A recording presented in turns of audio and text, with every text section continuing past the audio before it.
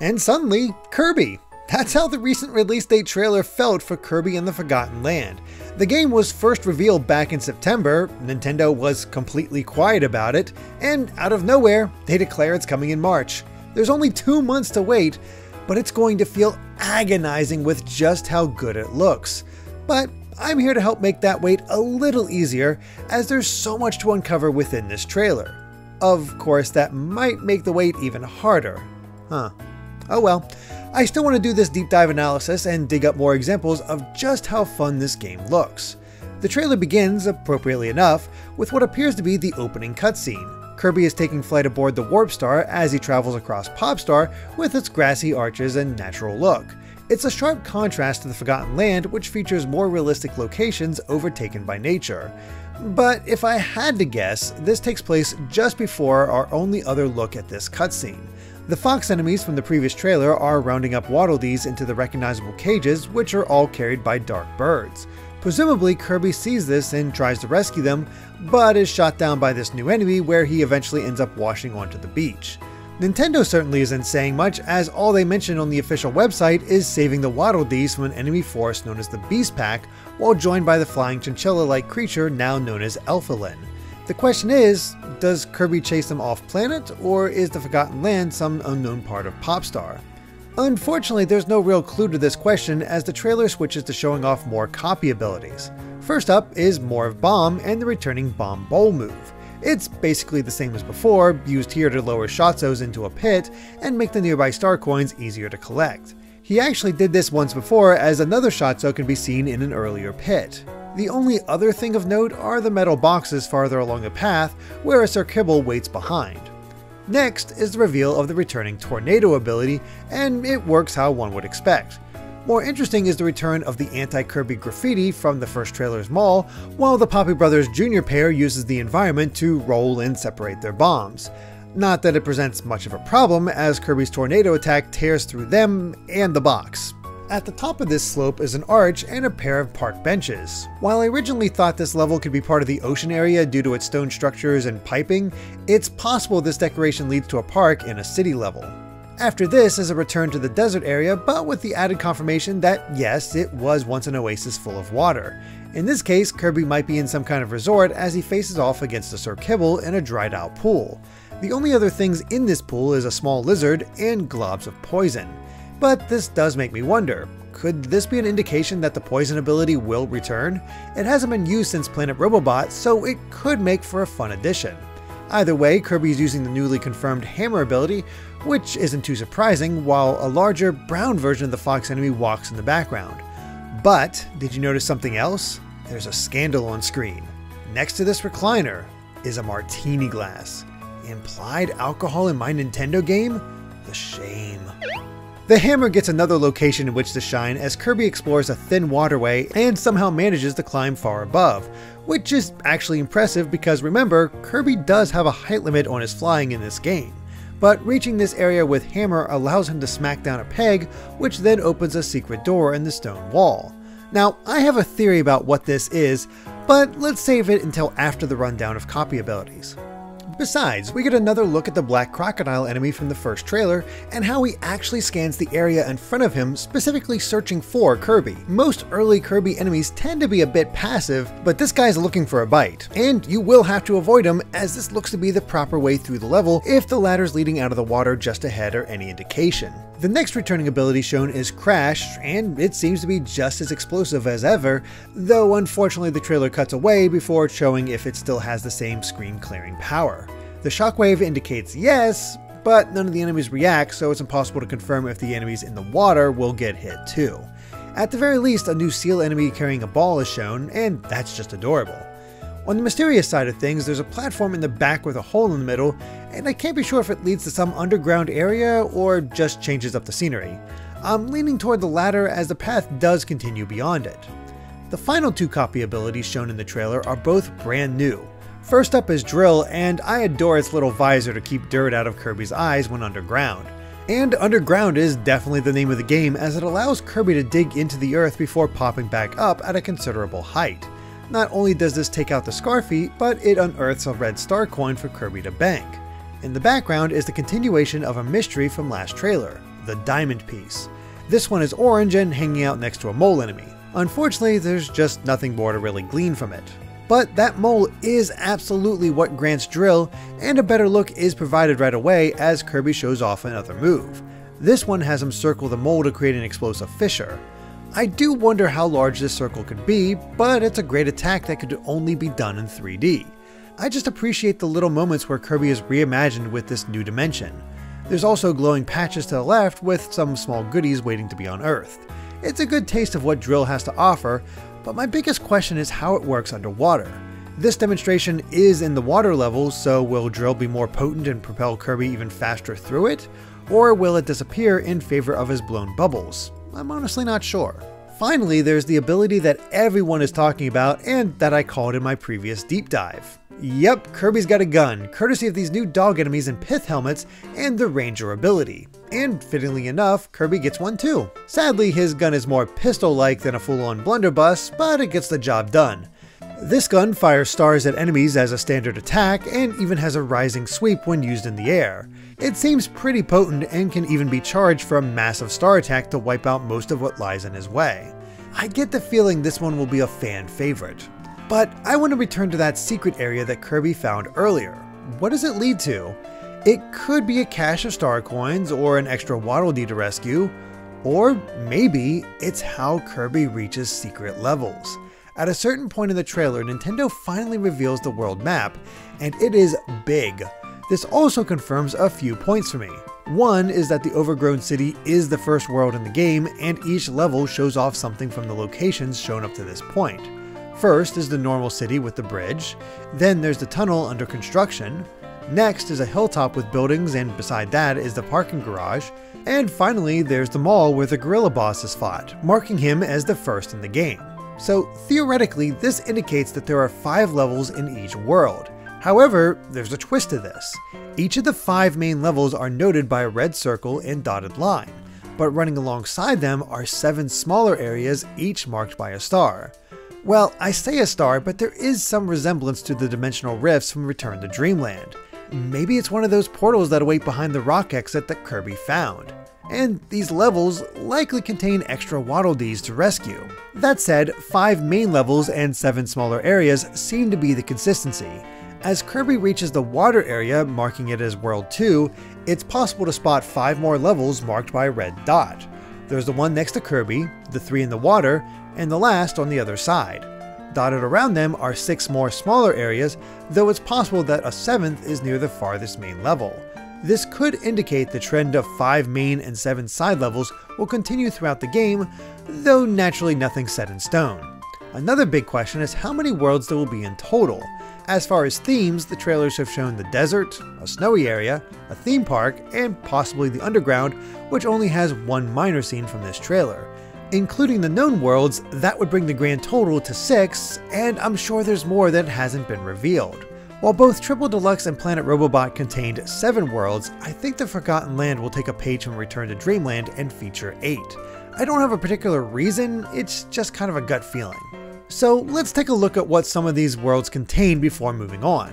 First up is what I presume to happen after selecting a level. It won't be instantaneous, but it does feel like a nice touch to have Kirby descend into the level on the Warp Star.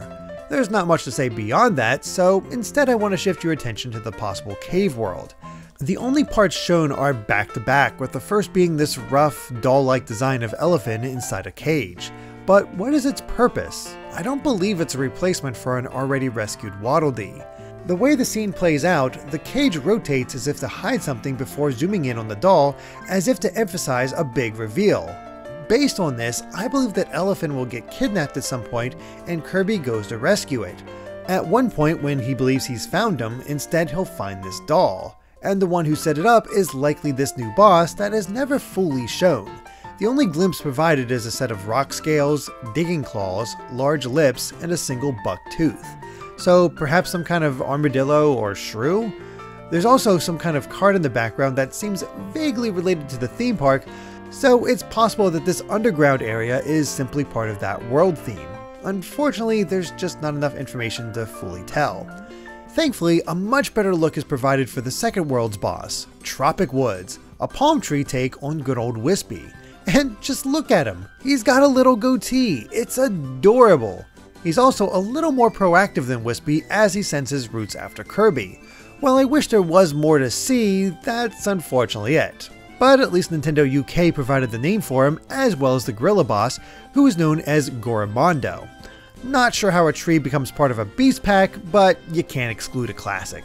The trailer closes with some of the absolutely gorgeous vistas that we'll get to see. These include a foggy, frozen over bridge that's absolutely massive, a garage that leads to the amusement park at night, putting Kirby right next to the Ferris wheel, and a sandy incline leading to what may be an old ocean resort in the desert. The lighting on the last scene in particular is breathtaking, but this is only a taste of the possibilities. For now, it's time to return to gameplay, and that includes co-op. Now, there's not too much to say on it, but seeing Bandana Dee back is always a treat. And unsurprisingly, it looks like Forgotten Land supports drop-in, drop-out co-op based on the celebration pose the two do in the middle of the level. More importantly, this is a good look at how Spear has been tweaked to better work in 3D. The first occurs when Bandana Dee throws his spear. A display of its arc is shown for the briefest of moments, but it is there to help guide players. Could it be possible to extend the arc by holding the button down, or does the display just stay on screen longer when holding the button? Hard to say, but the Waddle Copter just got deadlier as it now sends down a rain of spears onto enemies, allowing it to combat opponents at any height. And it's fitting that Bandana Dee is your partner in this, considering it's Waddle Dees that need rescuing. But what the Waddle Dees do next is maybe my favorite thing in the entire trailer. However, there is a little build up to it. After the opening cutscene showing the Waddle Dees capture, the trailer shifts to show Kirby greeting Elephant with the Warp Star in the background. This is the stage in which Kirby first discovers Waddle Dee Town. That means that rescuing them not only opens up more shops, it gradually restores the village as well. The big question is how gradual the change will be. Is what's shown in the trailer the final look, or could it become even grander? How many rescued Waddle Dees are needed to trigger a change? At the very least, it's farther along than the screenshot featured on the official Kirby site that shows the town restored and with a few shops, but no second level with a coliseum. But I'll get to those locations soon enough. First of all, I do believe this is where Kirby first ends up after landing on the beach in the first trailer. That made it seem like Kirby goes directly to the city, but I was positive some kind of tutorial area was next instead. That feels all but confirmed after seeing this. I believe Kirby will wake up, go through the tutorial section, and eventually arrive here, meeting Elfilin for the first time and setting this up as the game's hub. Why else would the Warp Star be here? This then shifts to Kirby discovering a caged trio of Waddle Dees in the water area in what looks to be Tropic Woods Arena.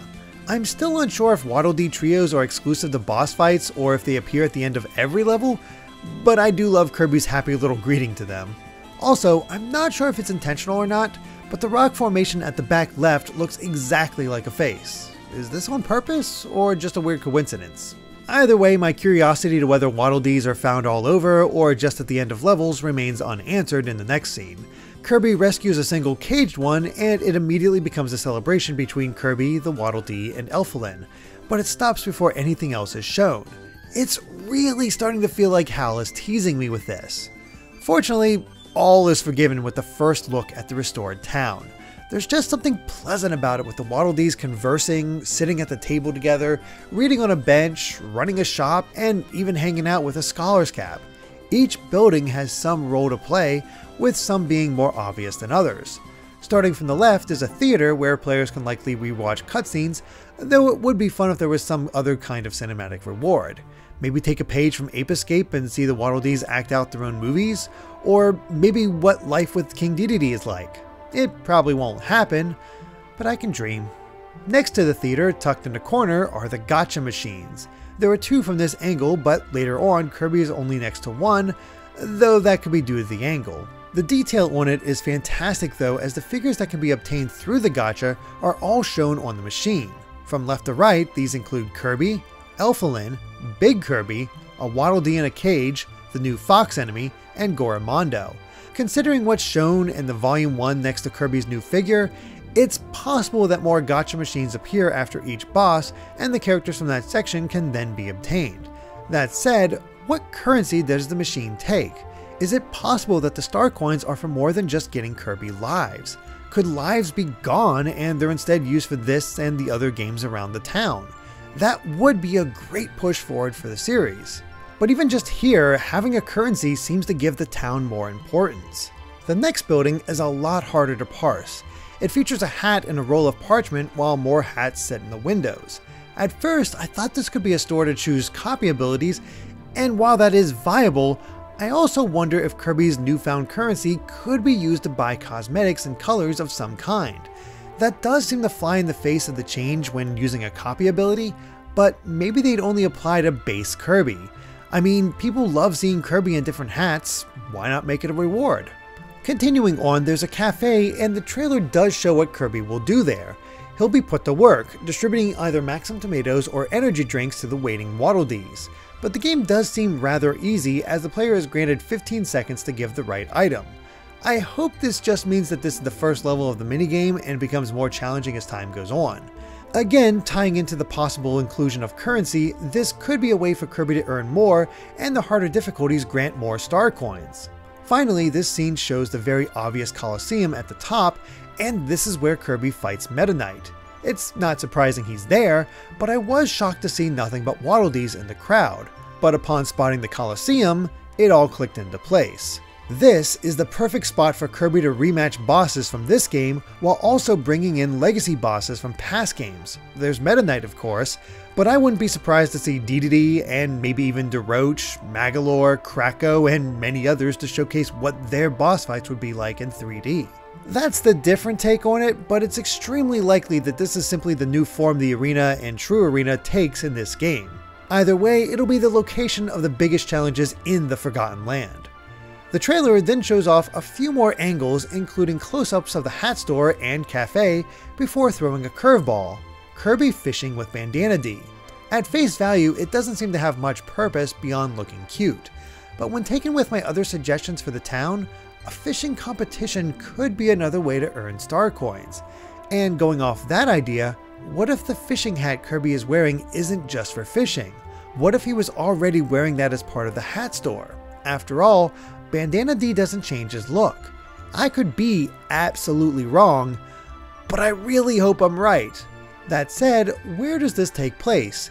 It could be on the second level to the right of the Coliseum, but the final scene of Kirby on the roof proves it's behind the building he's on.